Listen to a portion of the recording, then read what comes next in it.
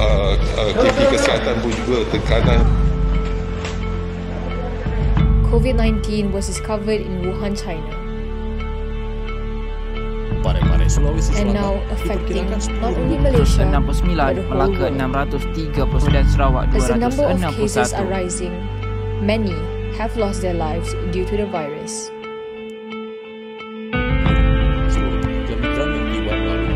Dengan 6,508 kes, we are currently in the process of distributing the vaccine to everyone in order to lessen the number of cases.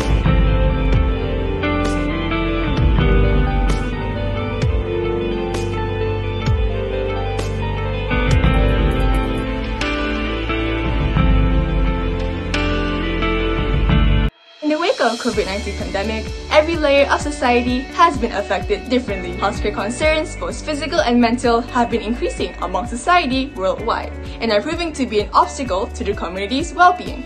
In uncertain times, healthcare innovations have undoubtedly played a vital role in aiding the continuity of life.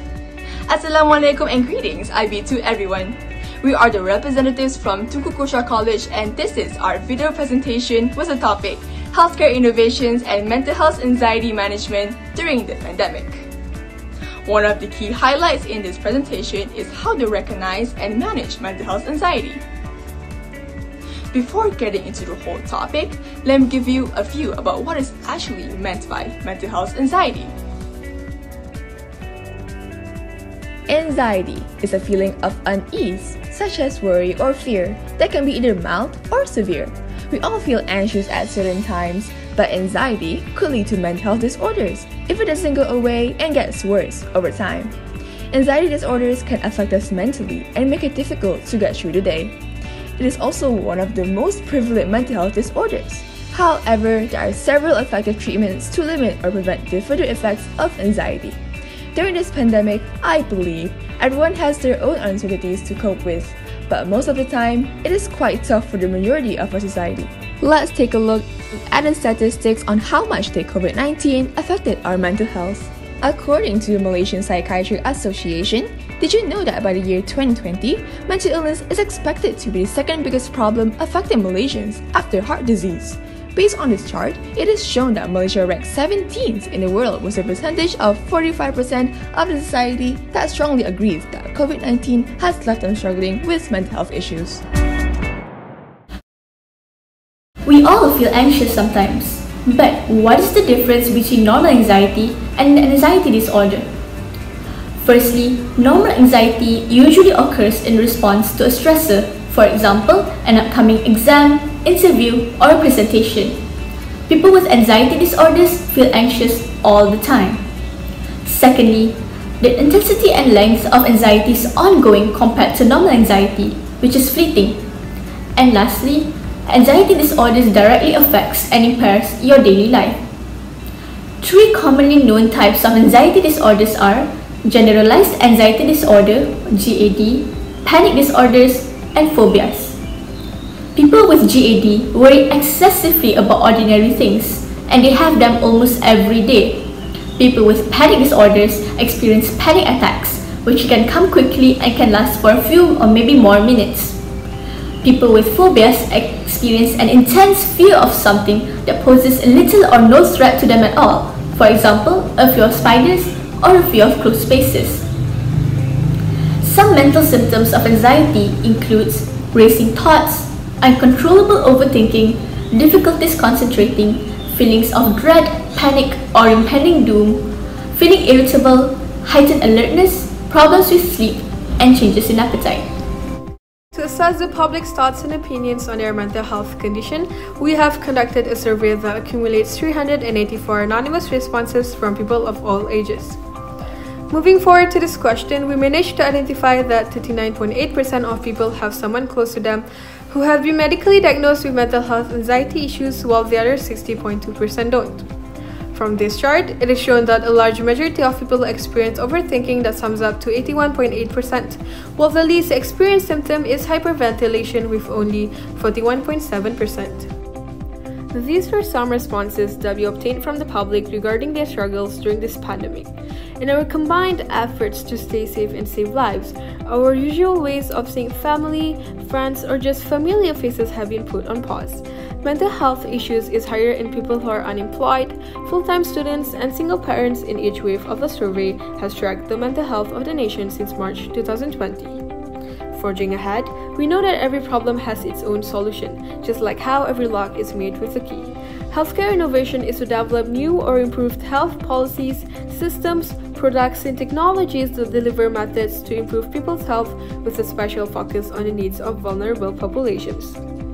Innovations or technologies are paving the way for a new era for healthcare that is changing the way we make medical decisions and how we receive treatment. One thing that we have to keep in mind is that we spend a lot of money globally on healthcare. We spend getting on for around $7.5 trillion a year, including delivering healthcare services around the world, and comprising $2 trillion spent on inputs of healthcare, the drugs, the medical devices, the IT, and so on. With these medical innovations, past and future, comes an often overlooked benefit. Medications, therapies, and medical technologies not only save lives but also save our money. We often heard that medical innovation is a cost driver and not a cost saver. But little do you know that eradicating a disease, people will no longer spend their money on treatment. The costs that would have been incurred in addressing patients' ongoing medical issues can be avoided entirely. According to the National Bureau of Economic Research, for every dollar spent on innovative medicines, total healthcare spending is reduced by $7.20. In the 2001 Foundation for Research on Equal Opportunity World Index of Healthcare Innovation, analyzed by Greg Griven and Avik Roy, 6 countries earn an excellent overall rating, which are Switzerland, the Netherlands, Germany, Ireland, and the United States. One of the healthcare innovations that are made during this pandemic are drones for medical supplies deliveries. North Carolina's Novant Health partnered with Zipline, a company that specializes in delivering medical supplies to remote areas, to create a drone to deliver COVID supplies. They delivered them via parachute for a truly no-contact experience.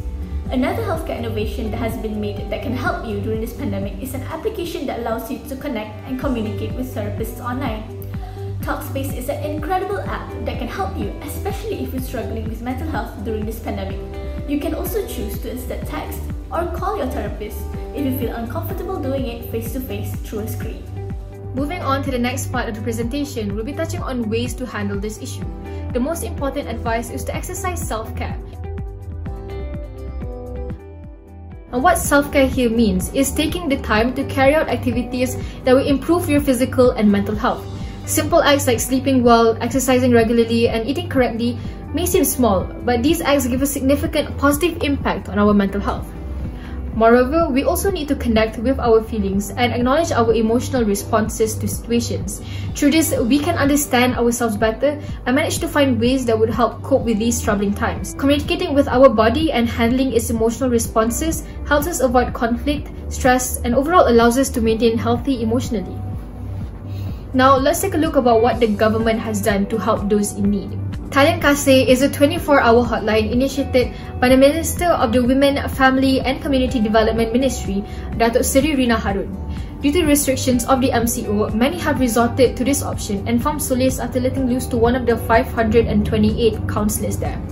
Those undergoing emotional distress find talking to someone anonymously over the phone as a miracle way to seek emotional support. And that is what Talian Kasih has been providing all this time. Ladies and gentlemen, to summarize our presentation, we were able to explain what mental health anxiety and healthcare innovation is, the differences between anxiety itself and anxiety disorders, the contribution of healthcare innovations during the pandemic, and what we can do to alleviate our issues, as well as what the government has done to help those affected.